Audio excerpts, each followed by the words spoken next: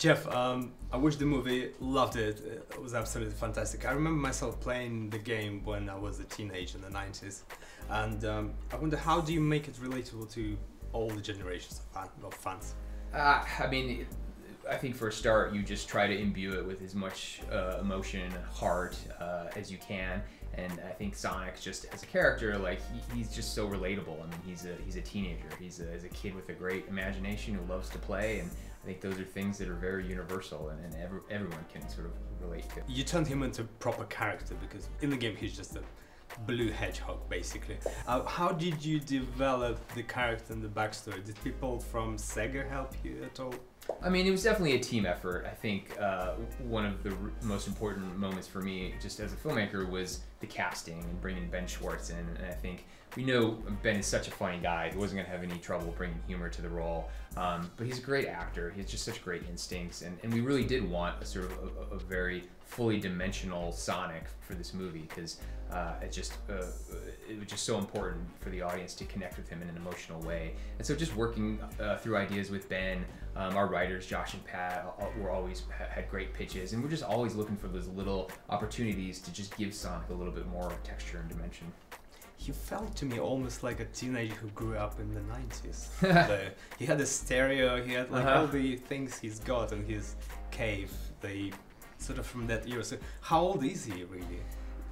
You know, if I probably would say maybe 13 or 14. Right. I mean, the reason for all his stuff in his cave to be a little dated, I mean, I think it would be a little strange if he had an iPad and all this stuff that looked like he was just stealing from people. Like if it was all secondhand, right. It's a little more charming. It's like he doesn't have anything new. He's kind of living with all this secondhand stuff that nobody wants. I just think it makes his situation a little bit more charming, as opposed to just being a kleptomaniac that's just stealing stuff out of people's hands, which might not be as charming. So yeah, that was kind of the reasoning for the having like an old boombox in there and old shoes which he worn down. Exactly. That he still, even though it's all old and secondhand and discarded, it's treasure to him. I mean, he's just so enamored with it all.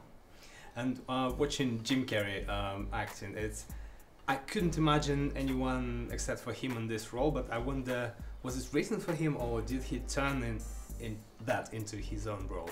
Well, I mean, Jim just brought so much to this character. I mean, I remember my first meeting with him and sort of pitching him on the movie and on Robotnik, and I mean, it just sparked so many ideas from him on how to do the same thing for Sonic, because it didn't do any good. If Sonic was dimensional and Robotnik wasn't, then we have a problem. So like Jim just really had some great ideas about backstory and just ways to make Robotnik a fully formed character, so that the two of them would just form this really iconic hero and villain. There was some backlash after the first trailer, and you went back to redesign Sonic, which worked. And I wonder, was it the same thing about Dr. Robotnik, because he looks different to the game?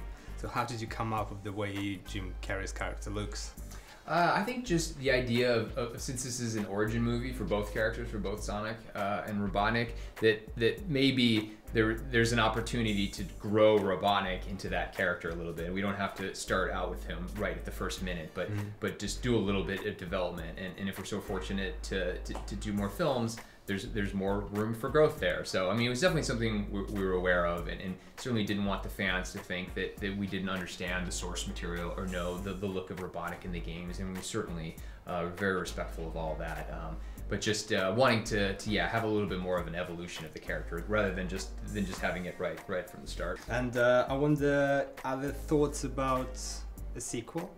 Oh, I mean, nothing would make me happier, believe me. And in fact, Jim and I have already been batted around ideas, and the writers and everyone. So I mean, right now we're just fingers crossed for February, but we're so happy with the film we made. We think fans are just really gonna love it, and yeah.